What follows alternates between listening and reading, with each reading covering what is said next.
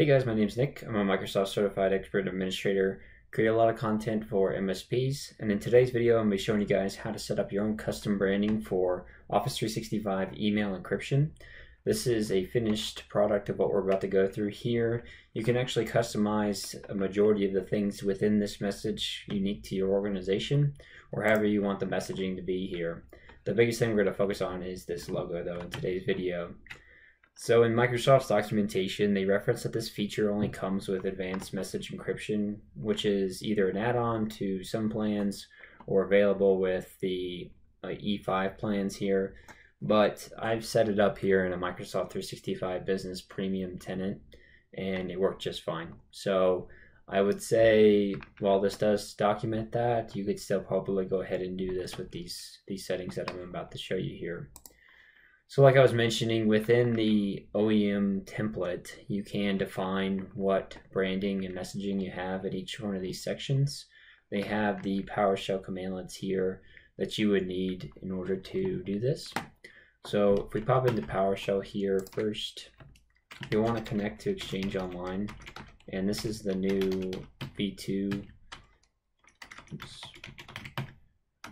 commandlets here, which do allow for multi-factor authentication.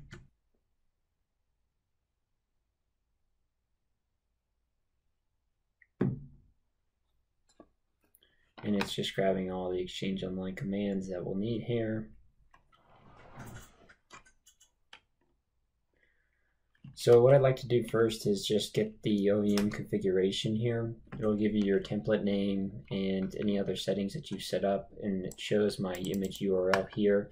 Put them in blob storage, but at first you'll see nothing. It'll just be listed as nothing here, but this is the big thing that we need. You can create multiple different templates and have them here, but I figure it's fairly easy just to modify the default one.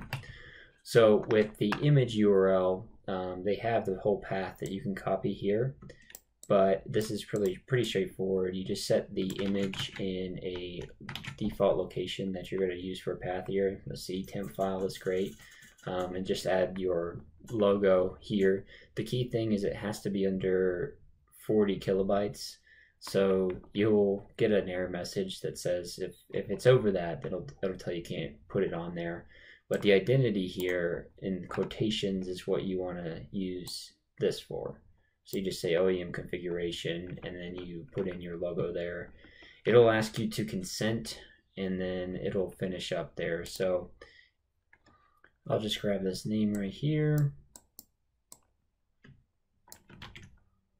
and I'll come into this line item, just paste it in there, and then I'll go back and change this path from Contoso to my actual path, and rerun. And this is again here where you get that error if it is above 40 kilobytes in size. But otherwise you're gonna get this message which says, hey, are you sure?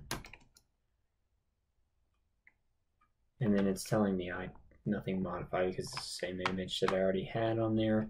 So that's some of the major ones, and you'll be able to test that out right away. But before we do that, just wanted to show you can also customize any of these other messaging here as well too.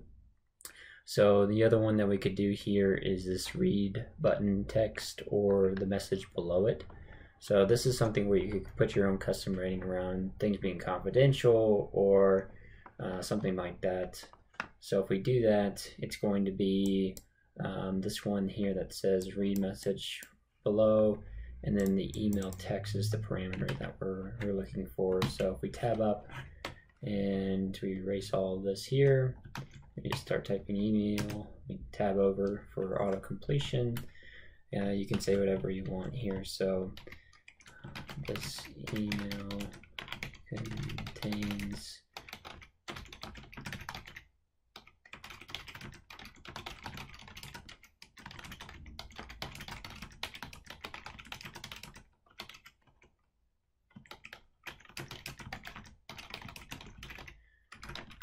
whatever you want there. Obviously it's custom to the organization, but put that in, hit enter, and it's going to say, are you sure again? You want to make this change? We're consenting there and saying yes. So now if we go back and we test this out, new message, we'll encrypt it up here. Could have also created that rule. The other thing we want to do here is and we'll just say new encryption test, spell encryption.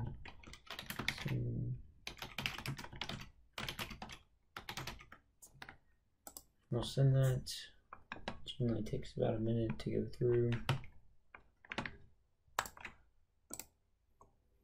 We'll wait for that up top here though. So you see this is the previous message and this is what it read before.